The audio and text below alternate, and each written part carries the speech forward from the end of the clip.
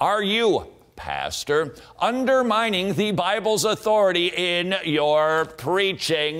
Number one from Scott Slayton. By preaching a sermon in search of a text. Oh, man. I've never seen this done before.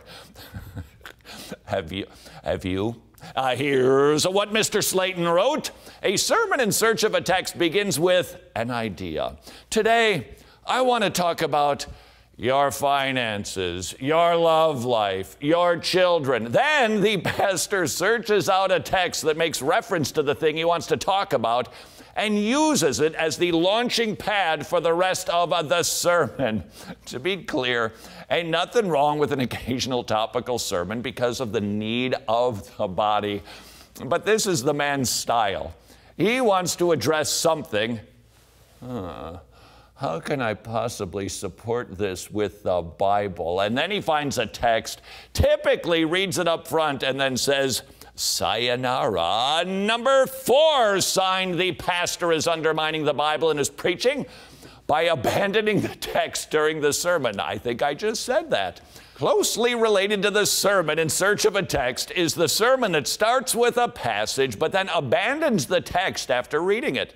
And it can happen by either running with one thought from the text or by talking about the text in generic ways without pointing people back to the actual words of the text. What makes this rather insidious as a pattern is that the pastor doesn't show the depth, the riches of the text. Can this be done where the pastor gets the main thought of the passage and really dives deeper into that? Of course it is okay. But again, if that is the pattern where we never see the richness of the language, the richness of the scarlet thread that runs throughout Scripture, then the pastor simply is not going as deep as the Word goes, and that's undermining the Bible. Number 3, by letting an illustration drive the sermon. Wow. And it usually involves a prop.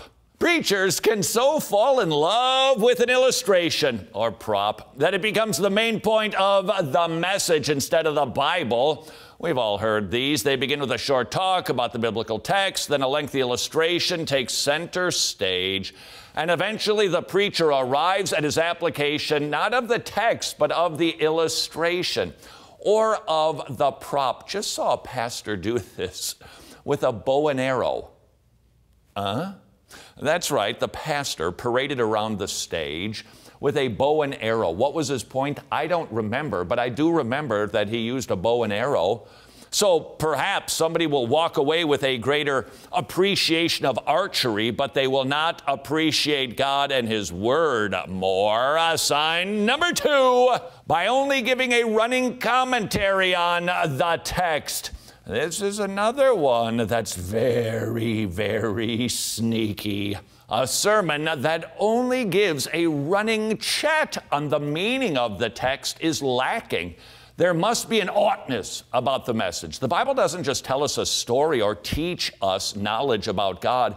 It calls us to trust in Jesus, to worship the Father, to live by the power of the Holy Spirit, to love our neighbor, and to look forward to the return of our great King. We don't teach these truths, we proclaim them.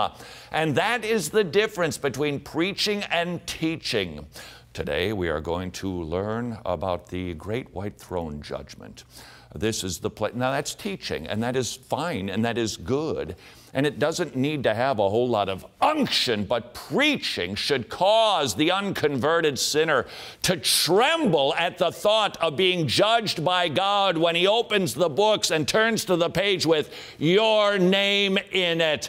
Have you escaped the wrath that is to come? What will you do at the great white throne judgment if you do not have a Savior?